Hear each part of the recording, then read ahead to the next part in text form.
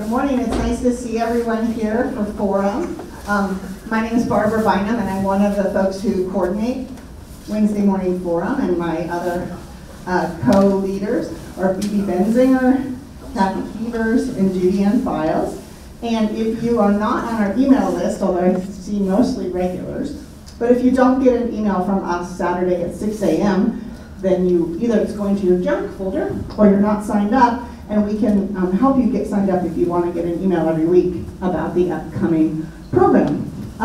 This morning we are joined by Lyndall Young with the Western Colorado Area Health Education Center, AHEC. And when we were talking about AHEC and all the programs they do, I was like, oh my gosh, 30 years ago, my husband was involved in AHEC. When he was a first-year medical student, he was like a summer counselor to an area group of high school students who wanted to learn more about the health sciences jobs.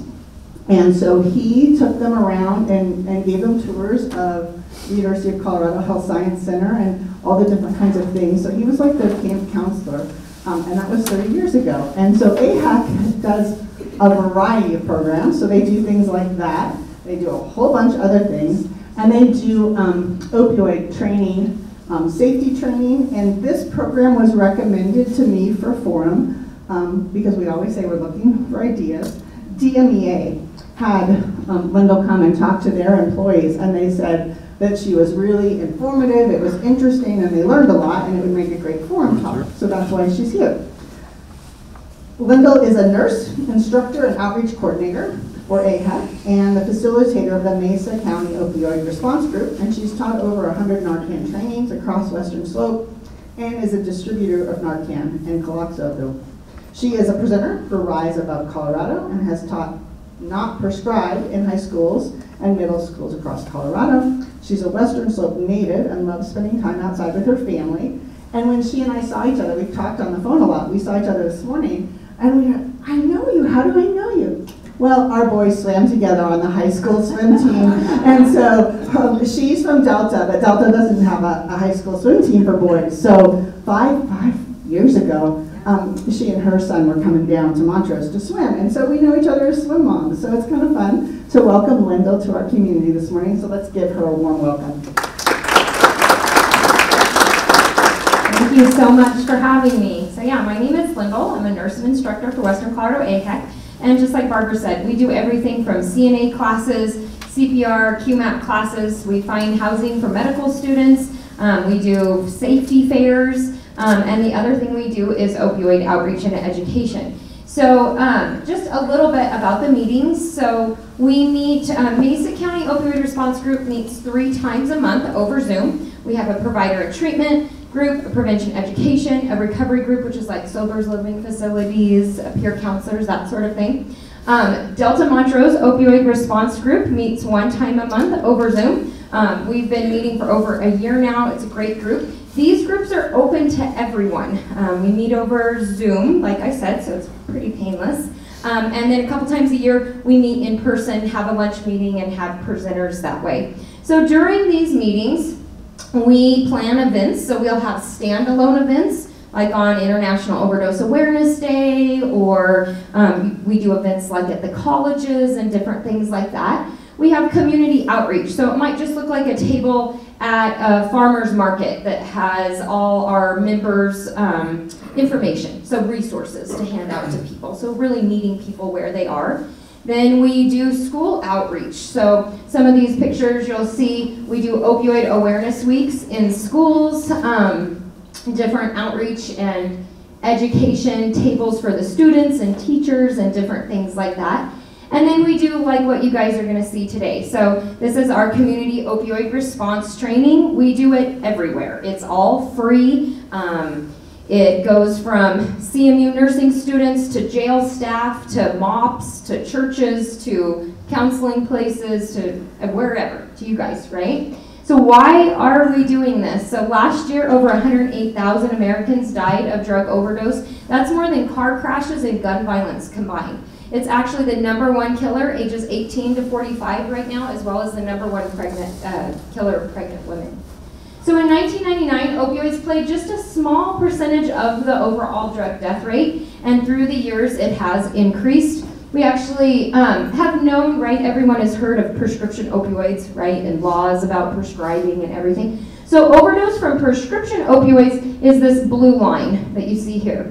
But around 2014, 2015, illicit fentanyl came on the scene, and this is the red line. You can see what it did to our overdose death rate. So you can still get a prescription for fentanyl. You break your hip, you break your femur, sometimes in end-of-life care. If you take your dog to the vet, they might come home with fentanyl.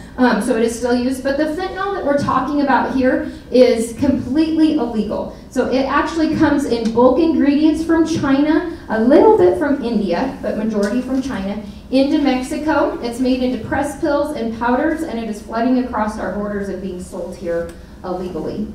So we had 10 times as many overdoses in 2020 as we did in 2016. Numbers continued to rise during COVID. A lot of our numbers, right, increased, but this was mainly fueled by that synthetic fentanyl.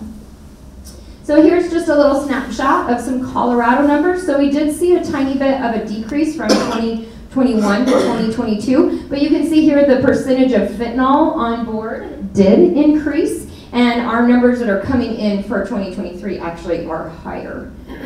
This is a little snapshot of our state to show some overdose death rates. So in 2022, Mesa County had 44 deaths, Montrose had 17. And so we can go into more data if you guys would like as well. Something we do see, something we do see in Mesa County and all over the western slope is meth is still an issue as well. So a lot of the talk screens that come back actually have meth and fentanyl. They take it at the same time. It kind of creates a new speedball effect. So our meth deaths are still on the rise as well. So let's talk about lethal doses a little bit. So this is how much heroin someone would have to ingest to have an overdose if they've never done heroin before. With fentanyl, they say if you have a dry finger and you stick it into a sugar bowl, you'll have 1 or 2 little like granules stuck just with your natural skin moisture, that's enough illicit fentanyl to make you pass away if you don't have a tolerance built up to it. So we are technically in that third wave of that crisis, right? We talked about prescription opioids a little bit. We had issues with that. Prescribing laws kind of came in effect right as heroin was increasing as well, and so we had the heroin epidemic. Now we're into fentanyl. Fentanyl is definitely the drug of choice on the street right now. Heroin is actually really decreased. We had a little bump of it a few months ago, but by far it's fentanyl. So it's about 50 to 80 times stronger than morphine, about 50 times stronger than heroin, and it's cheap. So right now on the street it's about $3 to $5 a pill. In Phoenix it's 37 cents a pill. So, it's easy to get. They keep adding different things to it and changing it, so we're going to talk about that a little bit more. Xylazine, you might have heard in the news. Pyro, we have found pyro in Mesa County, which is even stronger, which it's hard to wrap your mind around, right? When we know just the tip of that pencil has enough to cause an overdose. So let's talk about xylazine a little bit. There's a lot on this slide, so don't let it freak you out. So xylazine is a large animal tranquilizer that they're adding to fentanyl to change the high. So heroin is kind of a longer, heavier high, and fentanyl is a very short, light high. So to try to mimic that a little bit, they have started to add a large animal tranquilizer that puts them out for that longer, heavier time. And it causes really bad sores, so necrosis sores. We're not seeing it as much on the western slope as everywhere else. So out of all the fentanyl the DEA got in 2022, 23% of it had xylazine. In Philadelphia, 91% had it.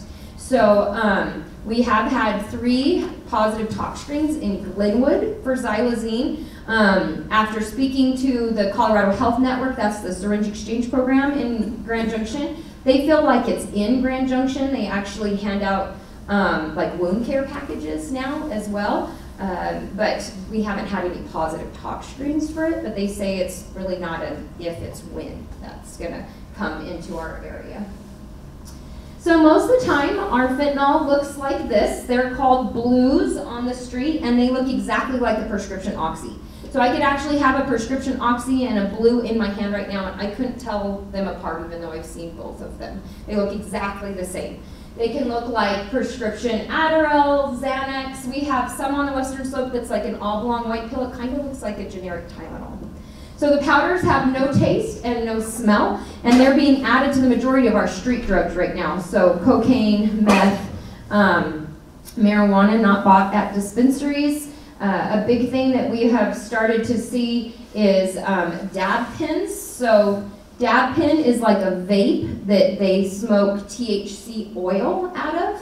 So our last few overdose talk screens from our youth in Mesa County have been from a dab pen. So we actually had a principal from the Career Center come talk to our biannual meeting in Grand Junction last month. And he said that a kid took 2 hits off of a dab pen on his way from Central High School to the Career Center for class.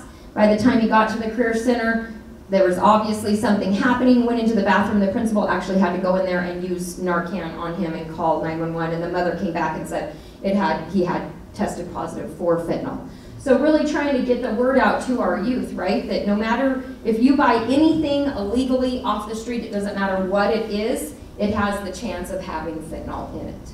Okay? So this is rainbow fentanyl. It's called Skittles on the street. So how are they making these? So they actually take Tylenol, mix it with fentanyl into this pill press, and it comes out the pills. Now they can do this at an unreal quick rate, right? They can get a lot of pills out in a short amount of time, but it makes that potency is all over the place. So the DA says right now if you have 10 pills, 4 of those pills could have a lethal dose where 2 of them wouldn't have anything in it.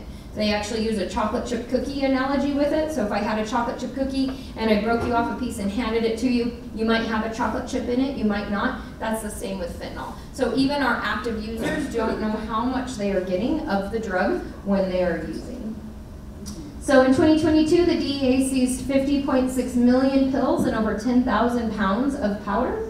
The Western Colorado Drug Task Force in 2021 got 8,630 pills and 2.3 ounces of powder. In 2022, they got 159,242 pills and over 292 ounces of powder. So you can see the massive increase that we have seen. And I was actually just talking to one of our MCORD members that works for the Drug Task Force, and they said the 2023 numbers are even going to be higher. If you've seen some of the news of the busts they've done of people coming into Grand Junction, this fall, that these numbers are even going to be higher. And that's enough actually to kill everyone in the United States, to give everyone a lethal dose if they would ingest it. So the crazy part about this is that we all carry drug dealers around in our pockets because the majority of this stuff can be bought off of Snapchat and Instagram, so social media.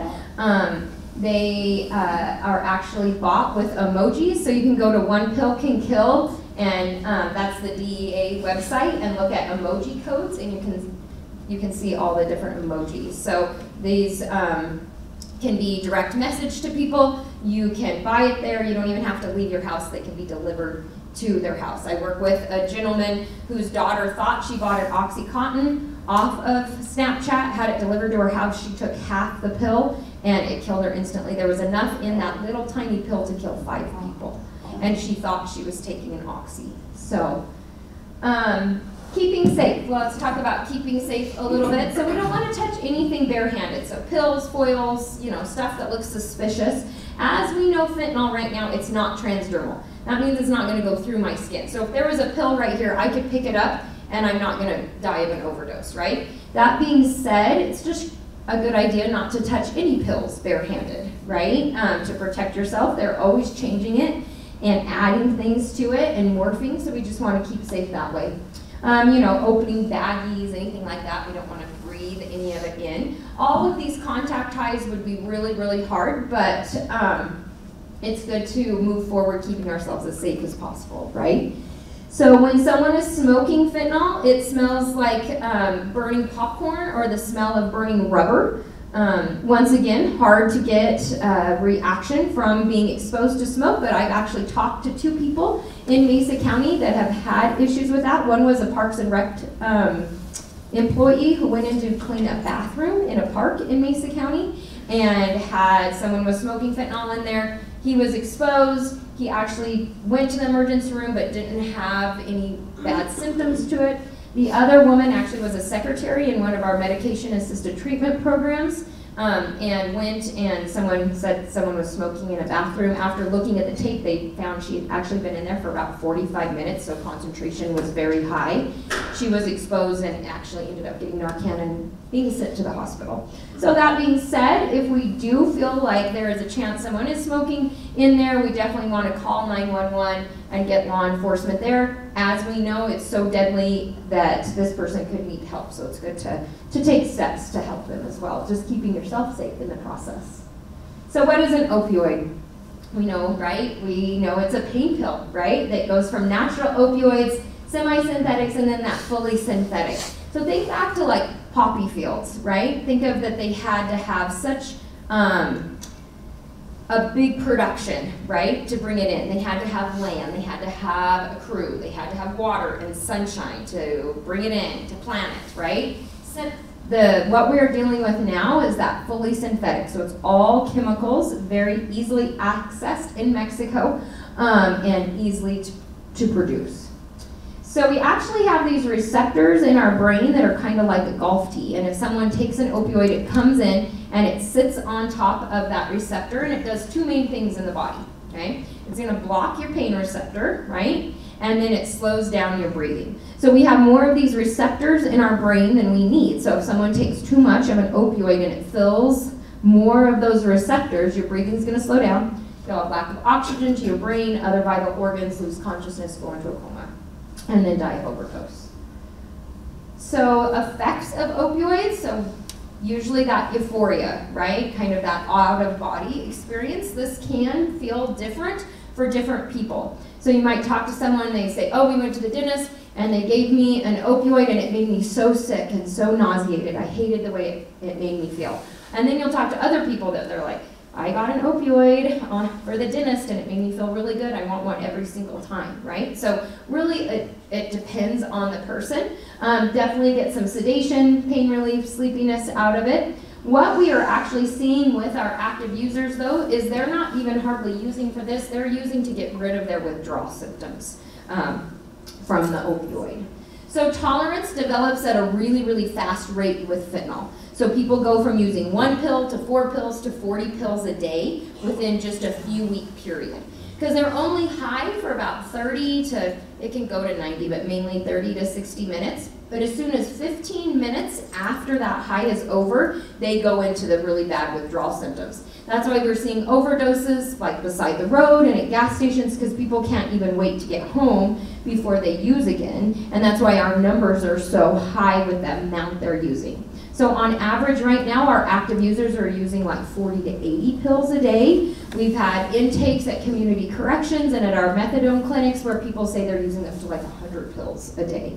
And part of that is potency, right? So they actually might even be taking some pills that are just like a Tylenol, right? They don't have any fentanyl in them.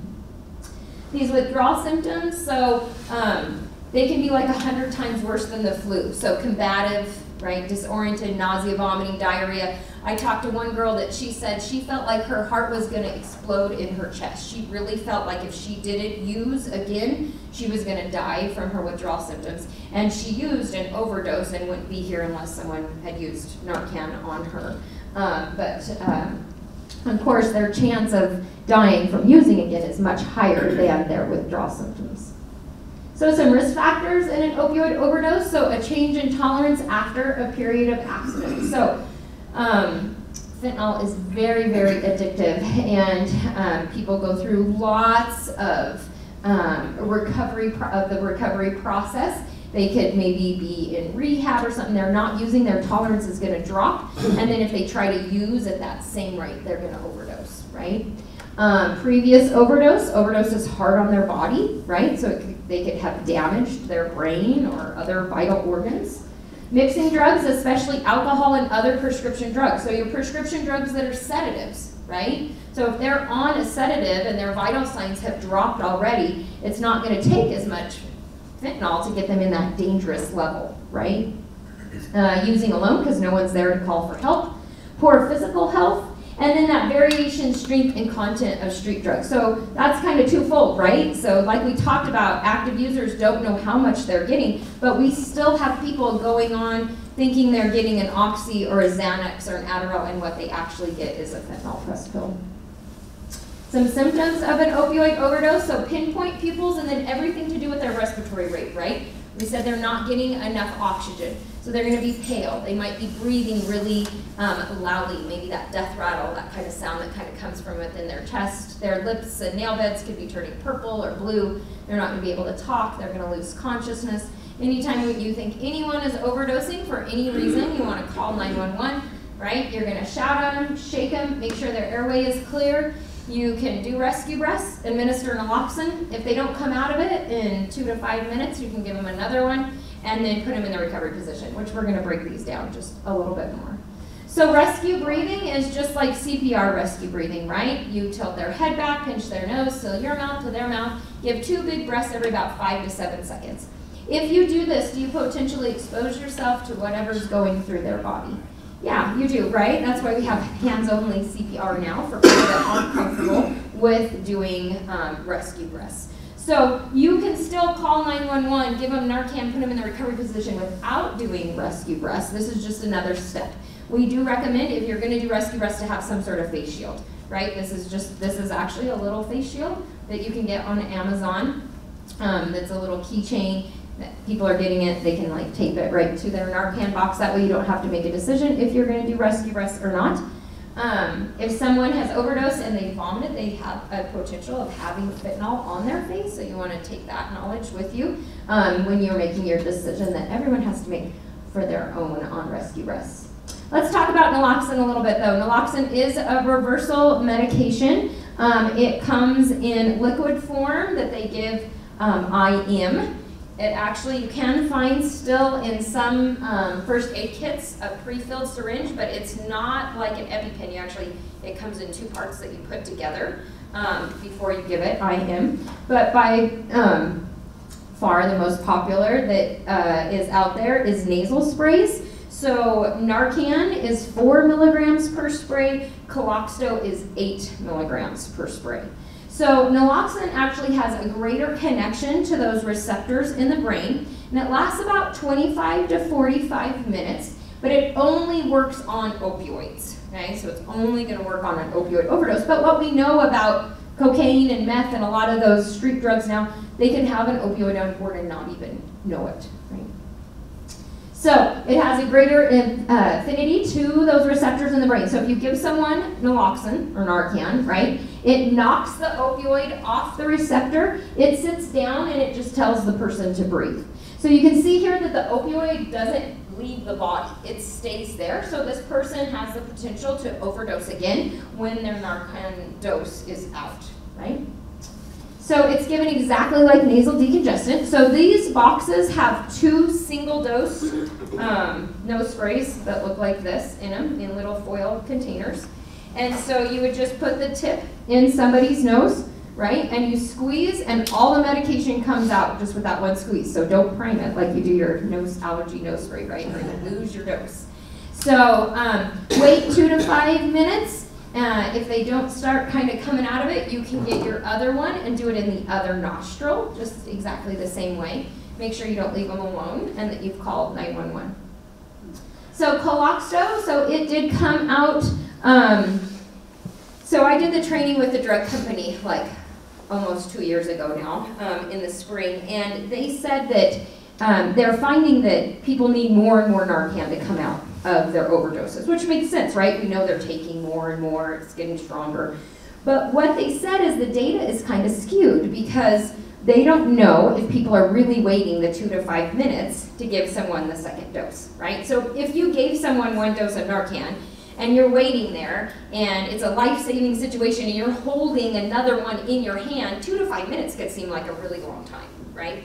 So are they waiting and letting Narcan take effect, or does the person need more? We don't know, but Kloxxado is out there for places. We do trainings. I did a training at gateway schools, and we took Kloxxado, right? So just because maybe they're going to be further away from help, you do hear stories of people needing a lot of doses of this, that they have gotten it multiple times and it doesn't hurt a person to get it. So you could give them both and it wouldn't hurt them any, okay? So the person who receives Narcan won't remember overdosing, and it is unclear how they're going to react. So we do know a couple things. So if someone is an active user and they're used to having their receptors full of Narcan, of opioids, right? If you give them Narcan and it clears their receptors, they're going to go into their withdrawal symptoms. So do we remember like combative, disoriented, right? They're not going to remember overdosing. They're going to have a very strong need to use again. So we recommend giving it, taking a step back and observing the situation, right? So you're not down in the person's face when they're starting to come through, since they can be combative about that. If someone is a first-time user, like they maybe didn't even know they were taking an opioid and ingested it, you might just look for some increased respiratory rate, okay? Now let's talk about that xylazine, tranq, right? That large animal tranquilizer that we know now they're adding to fentanyl. It's gonna change the way your reversal looks because it's not an opioid. So when you give someone Narcan and they've had that large animal tranquilizer on board with the opioid, they're still gonna be under that tranquilizer. Okay, so you're giving them opioid to help those receptors fill, to hopefully increase their respiratory rate, get a little bit more oxygen moving, and then EMS comes and they will give them supportive measures at the hospital until their tranq use wears off. There's actually not a reversal for that right now. There's one going through the FDA for that tranquilizer, but they don't have one right now. So that will make your reversal look a little bit different. It's pretty crazy though. I had, actually there was an overdose at Fruita Monument High School parking lot a couple years ago, and they said that it was unreal that that student was draped over his steering wheel. I mean, he was purple. They had no idea. They thought he was gone. That school resource officers came, gave him Narcan, and within 10 minutes, when you looked at him, you'd never even know he had an overdose. So that's the huge reaction that you can get from Narcan. So they might need another dose. They actually might come up out of their overdose, be with it for a little bit, and then overdose again. It just depends on how much they have taken. You want to make sure you put them in the recovery position. The recovery position is just rolling someone on their side. So when we think of a lot of famous people that have died of drug overdose, what did they die of? Yeah, exactly, right? Asphyxiation. So they pass out, right, on their back. They vomit, because that's what our bodies like to do when they're in shock or overdose or anything like that, and it fills that airway. Well, we already know people with opioid overdoses are having trouble with their oxygen exchange, so we want to make sure and preserve that airway by rolling them on their side. So this is why successful reversals need ongoing medical observation. So Narcan or Naloxone is in the system for a really short amount of time compared to all other opioids. So not only could they overdose again, if they are sent to the emergency room, hopefully they're going to get information about recovery, places, about different things they can do. Opioids are so addicting and it's so hard to get off of them, but we do have a lot of different avenues people can go down for recovery. Medication-assisted treatment, like I mentioned, so not just methadone clinics anymore. There's Suboxone, there's buprenorphine, there's lots of different medications that can help people hopefully be successful in their recovery as well. So our window for bystander response, so this is greatly shortened. So when I used to do this a few years ago for heroin, we would say 1 to 3 hours from overdose to cardiac arrest. With fentanyl, it's 5 to 20 minutes. So our window has greatly shortened, so what do we do with that information, right? So education. So after this training, go tell people about it, right? and being aware of our surroundings, especially like with our youth, getting it to them that, you know, if you're at a party and someone is passed out in the corner, check on that person, right? Are they breathing okay? Are their lips looking a little purple? And then taking those steps quickly to get them help. There is an app for it, right? Because there's an app for everything. So on Android or iPhone, this is a free app. It shows you where to find treatment, where to find naloxone, and then it actually walks you through a reversal, if you're interested in that. So can you carry naloxone? The answer is yes. So since 2017, everyone in Colorado has had a standing order at a pharmacy where you can go, say you want a prescription for naloxone, give them your insurance information, and then whatever your copay is, you would pay. April of last year, it actually became an over-the-counter medication. So we're starting to see it. It's taken a while for it to be, be on the shelves, but for $45.99 at a lot of our Walgreens and like CVS, that sort of things. I did hear that somebody saw it at a Safeway as well. You can just buy it off the shelf. So still a price point though for people, right?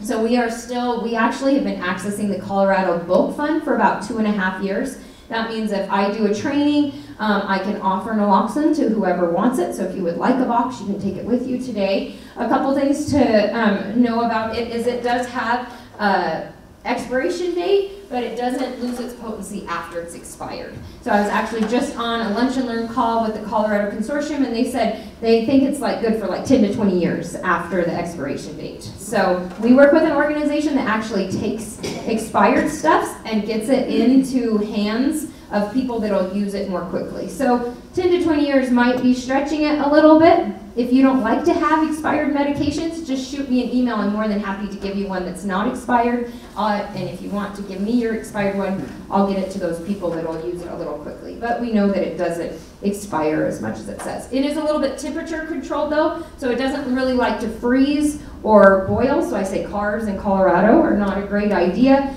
Keep it where it's a little bit more temperature controlled. These are pretty small though. You can open your box, stick it in a purse or a backpack or something that you're going to be taking in and out of the car.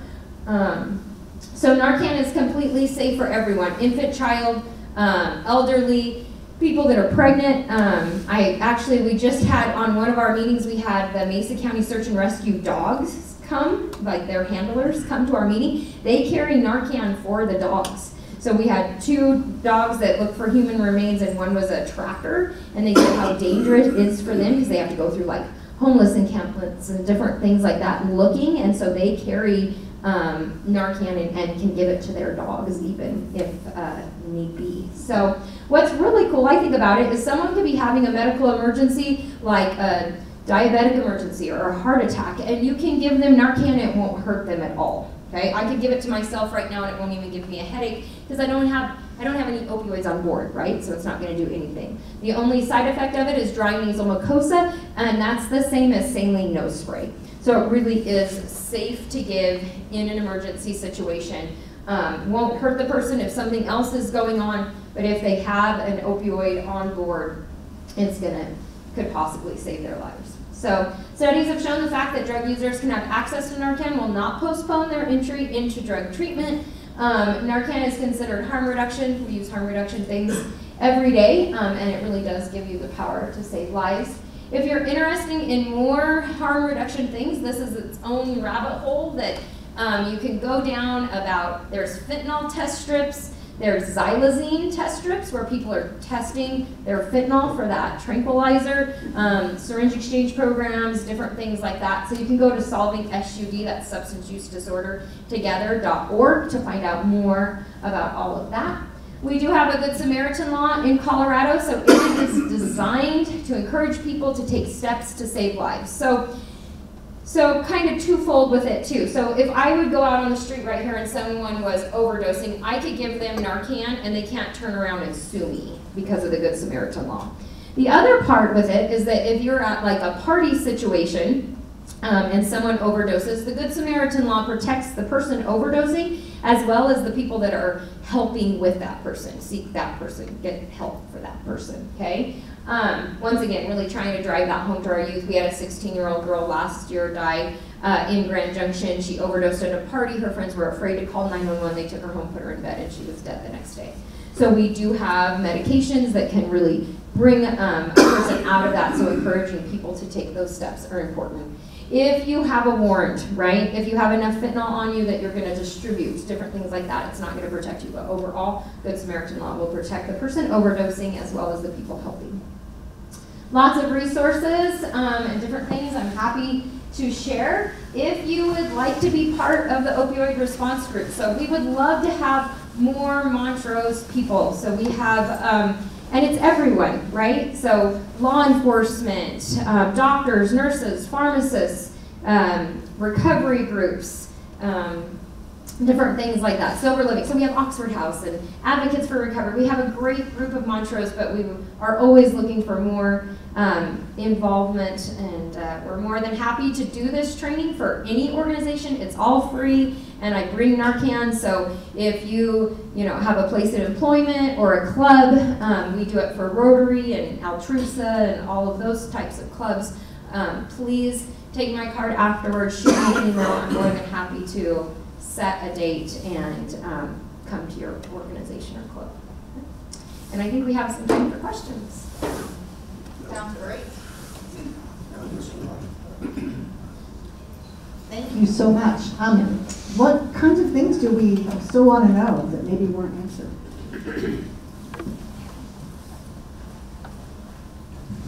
So I think the general population, I think there is a stigma against drug users.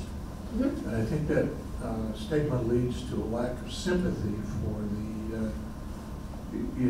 users and the fact that they died. A lot of people say, well, so what? But you have secondary victims, which is the family, that gets a lot more sympathy. Can you address that? I don't know if it's a problem or a fact or whatever. Sure, yeah, and I think, so, and even stigma around Narcan, right? I mean, when it first came out, people were like, even the first, few years I was kind of doing this training, people are like, well, we don't want that training, because if we have Narcan, drug users are going to come here, they're going to use more dangerously, things like that. So I think talking about it and knowing that fentanyl doesn't just affect one group of people. It is young, old, CEOs, stay-at-home moms. I mean, it is all, and our houseless population, right? And hard to reach demographics, right? It affects everyone. So knowing that, I think, helps too.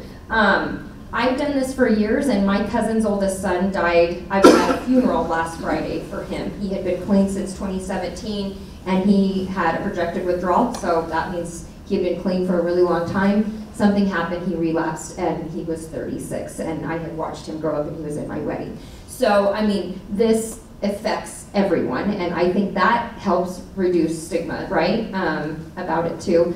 We do have lots of family support in our area as far as the CRAFT program through Advocates for Recovery, different things like that are helping as far as with families to support them, because it is, I mean, with this addiction, it is so hard, right? Everybody is seeing that line of brain function, right, in addiction. Have you guys seen that? So like if you have a line, so your brain, can I use this? Sure. Yeah. So if you have a line, right, and this is your normal brain. Maybe you can use it. Maybe. This is your normal brain function, right? So if you use, and something especially like fentanyl that's so addicting, and that's why they're, people have a struggle with why are they putting it in other things, right? Why would someone want to put it in a dab pen that a high schooler is going to get? It's because it is so addicting. Just when you have that little bit, you will be a return customer. So if you do a line of cocaine every year on your birthday, if it has fentanyl and you're able to live through that first one, you're not going to wait until your birthday again to have it. You're going to want it like the next weekend, and then maybe the next day after that.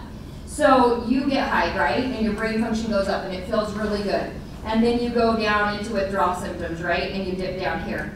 And so your new brain function is like this. It never makes it quite back up. So you're like, oh, I feel horrible, I'm gonna use again, right? And this is a prolonged time. But so you use again, but you don't quite get as high, you don't feel quite as good, but you even feel worse. Right? And then your maybe new brain function is here, right? So there's this wicked, thing where your brain function actually doesn't ever, you know, you don't ever feel quite as good. And that is with fentanyl, that's why we're seeing people have such struggle in their recovery, staying off of it, you know, trying to maybe knuckle, you know, white knuckle it, try to do it without medication-assisted treatment, all that, because it is so addicting. And so having support of the family, different supports in the community is huge. Does that answer your question? And maybe this is where we need a whole other topic that talks about the history, because the medical community, surgeons, for a while there, they were being told to make sure that their patients had no pain. Oh, for sure. Yeah, well, we live in that, right? We live in a society that if you have pain, there's a pill to fix it, and our doctors have done an amazing job. And an opioid is my daughter's had a liver transplant, and so I have watched her from 2 months old have major surgeries.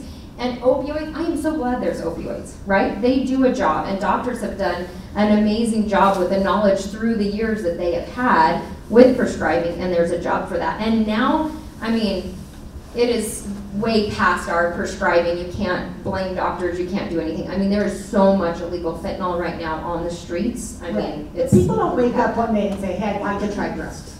Right. They get ankle surgery, they get prescribed drugs. They're told to, you know, take the drugs because they're in a lot of pain. Yeah. And then next thing you know, they're still taking the drug. And then the doctor says, I don't think you need this anymore, and doesn't renew the prescription. But that person who didn't wake up and say, I'm going to start using drugs, is now addicted to that. So I think some of that sympathy, you know, I think we picture the drug user as having a multitude of other problems. They don't hold down a job, and perhaps they're unhoused, and I think we're seeing more and more, I'll just say, you know, a stay-at-home mom who has ankle surgery, who next thing you know has a drug issue that she didn't ever, you know, voluntarily said, I'm going to become addicted to painkillers. Okay, what kind of other questions? Maybe you did such a great job answering everything. Jim can always be counted on for a question. Well, I was a former paramedic, and I've dealt with a lot of these issues. But I'm looking at kind of like the marketing strategy for, you know, for the drug suppliers. I'm not talking about the illicit drug suppliers, and that brain function thing. They're really it shows a way in which you can get somebody hooked on drugs, and dumb them down enough not to realize that they shouldn't be. You know, taking the drug, so it's okay. But you know, the question I have is, if it seems like if you have 108,000 people die of drug overdoses a year, that really takes an impact on your marketing base. So you don't have as many people to market. So what you need to do is you need to bring more clients or patrons into your business. And I think this is a good way of doing that. Is there a strategy to do that, you suppose? I mean, do they, you know, the DEA know about that, or? So I did a training with a DEA agent out of New York who was really interested, and he said that he had never really understood the statement "a war on drugs." That he had been in Texas during the cocaine movement and worked in mansions and just different, you know, I mean, different things. He had come to the western slope of Colorado during meth, right? And like, oh, well, that single white trailer, they're cooking meth down there, right? I mean, he never really felt like it was a war on drugs. He had been in Afghanistan. He said he felt like he knew what war was. He said now with the drug cartels and what fentanyl is doing, he understands that it is a war on drugs, that they are in massive forces, they have AK-47s, they're going after our youth and different things, they're in our communities, you know, issues on the border, I mean, different things. He really feels like that war on drugs is important. And so, however you want to look at it, as a marketing scheme or a war on drugs, but he said he feels that more than ever he has before working for the DEA. I have a question. Is the Narcan in my car better than not having it? Because I'm not going to carry it in my tiny little purse. Right, that's a good question. But I'm willing to put it in my car. I know that's not great, but it's probably better than nothing. We did have that. So we did some trainings for people that employees said all they're going to have it as if it's in their car, right? I mean, they're out on trucks, you know, out in the boonies. They're not going to have it anyway. And so my counterpart actually at Mesa County Public Health reached out, and they said that it's better than nothing, and it's not going to cause harm if it's in your car, but they can't guarantee potency, right? So we don't know if it'll work or work as well, but if it's the only way you're going to have it, then it's fine. Does that make sense? Yeah, it's better than nothing. Better than nothing. The Hopefully chances better that than I nothing, need it right. are pretty low, so I'm willing to put one in my car, Right. but I'm not clipping it on my purse. No. I mean, let's be realistic. Yes. Hi, this is maybe a question for Barbara too. I had a surgery a few years ago and I told everybody involved I do not want painkillers. And I got a 3-day prescription anyway, which I tore up.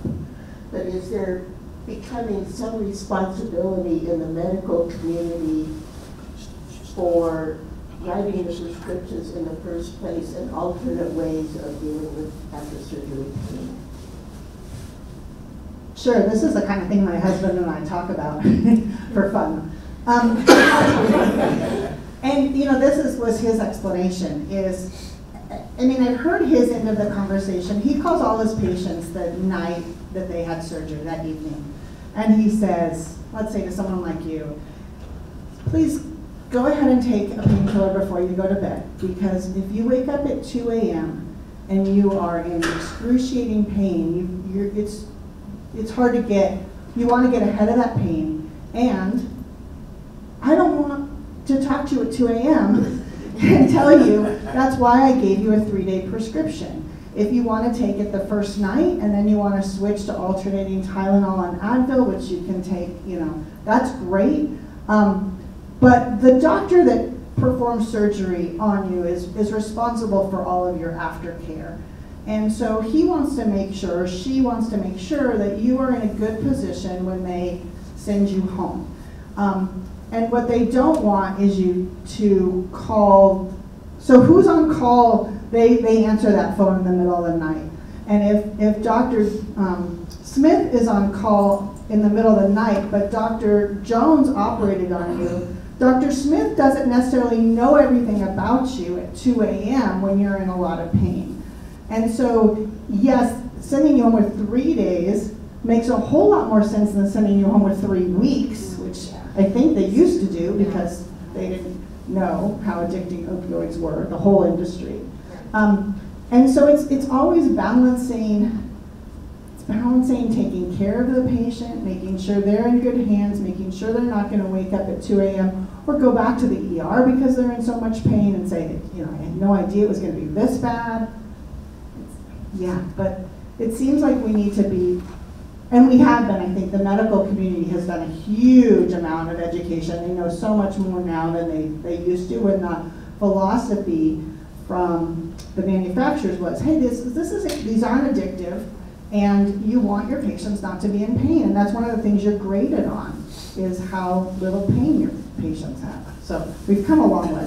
Yeah, for sure. I don't know if and really that was good. And I think if you're like a recovering addict and you have surgery, I think the doctors do have tools now to, you know, help you and say, okay, I understand you're not going to have an opioid prescription, but let's talk about so we don't get in that spot at 2 a.m. And I think with different medications that are out there too, when they're not opioids, but there are some other things that they can do. Because it's crazy. My husband actually broke his femur and hip skiing a few years ago, and he is like the least addictive personality person in the world. And he had all kinds of hardware put in his femur and hip, and for 7 days he had medication that was 24 hours. He only had to take one, and then he had breakthrough, you know.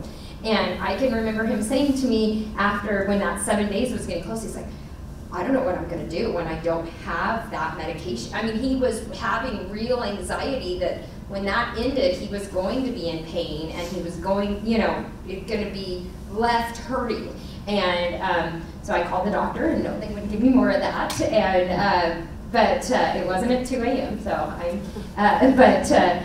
you know, but they gave him other things that was, you know, different than just that breakthrough medication. So I think there's a lot out there that they can give them to help with that. And of course, if they have had any issues or anything like that, that would be a conversation they could talk. And I don't know why you still got your, Kathy, they just thought you needed your 3 days. Right. Well, and I think I missed an important part of the story, which is when he calls them at 8 o'clock at night, they say, I'm doing great. I feel really good. I have this under control. And he said, well, your block is still on. Oh, yeah.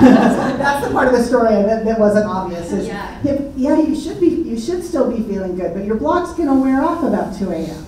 And so they think, I had surgery this morning. I'm feeling good. I probably don't need this. So anyway, what other kind of questions? How about drug disposal? I mean, after this question, what's a good way to get rid of extra drugs if you do fill a prescription and you don't need them? Yes. So this might be for you. I can get the microphone back, but the hospital is graded on their Medicare reimbursement by the fact that patients don't return for the same thing. Does that have to do anything with, you know, with like administering drugs, or I mean, do they take that into consideration? Yeah, I don't have an answer for that, but I'll preface my question about drug disposal with, I just spent 3 days with my 80-year-old parents, helping them clean out stuff, and they're really worried they're going to need something. They have all these old prescriptions, and all these, I was prescribed that, but then my doctor changed it to this, but what if I need that again? And so I would imagine that's not unusual to have a whole lot of every drug you've ever been prescribed and filled, because you don't want to waste it, and it's still in a sealed box, or it's perfectly good. So can you talk about why it would matter if an 80-year-old person had a whole bunch of extra drugs in their house? Like, so what? Yeah, so, well, one, they probably aren't good anymore, right? My parents are the same way. They have a lot of those. And it's not safe to put them down your toilet, right? We don't want to flush them. We don't want them into our water system. But they shouldn't keep them also because actually crime is high for people that want to steal all of that stuff. So even just having that in your trash, like if you throw it away and it's a bottle, people can go through trash, they can steal that. So it's best to talk to your pharmacy. There is drug disposal drops that you can just stick them in, and at Safeway. Montrose, the ER, right? You just can park right outside the ER. There's a box right there in Montrose. And a couple times a year, we have days where, you know, we'll have a table set up. We do have to have law enforcement involved in that because you can't leave it, you know, a box of those things just unattended. But, and then I also have, and I don't think I have any, I might have one, it's all in my car, but I can bring some another time. I have like it's actually from doTERRA, the oil company, but it's a drug disposal little bag that you can put your pills in there and it deactivates them, and then you can throw them away. So I think it's amazing how those drugs can make their way into someone else's hands. It could be the maintenance facility, it can be the worker that comes in to drywall, checks your cabinets. Exactly. It could be your grandchild knows that they can sell them at college. Yep. My son wouldn't do that, but I'm just suggesting that. But I'm just suggesting that, you know, It's just not safe. if you have a lot of extra drugs in your house and you think, well, Yeah. they are a problem, and it's a little thing you can do to be part of the For sure. solution, is to take those to the ER and put them in the thing. What about, sorry, what about, I recycle, and I recycle my medication bottles, so I throw them in the recycle bin.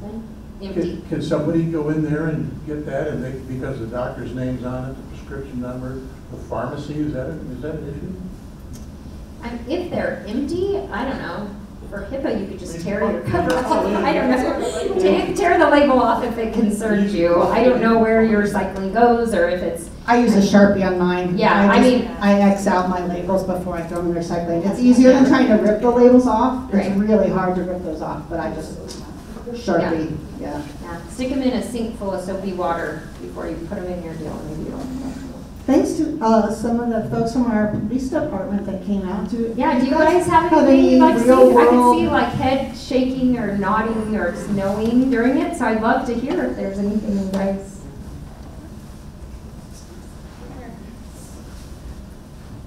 I thought I was told that you could deactivate these medications with vinegar. So after my husband died, I did his pills with vinegar. I actually have never heard that, and I would be worried. I'm glad you're okay, because I'd be worried if it like was a chemical reaction and had like a gas. I've never heard that. You know, they used to say so in our, I teach QMAP too, which is Qualified Medication Administrative Personnel, and we say to like, you can put it in, if you don't have anything else, you can put it like in kitty litter, and then, you know, or coffee grounds is something that people, you know, undo them and put them in there, but I haven't ever heard that. That's the first I've ever heard of vinegar. If anybody else has heard that, but I would just be worried that like it would be baking soda and there would be steam that you could inhale. It's just so easy to take them to the ER, 24/7, Yeah. right inside by the vending machines. Okay. Hey, thank you so much. You came all the way from Delta. Let's give her a warm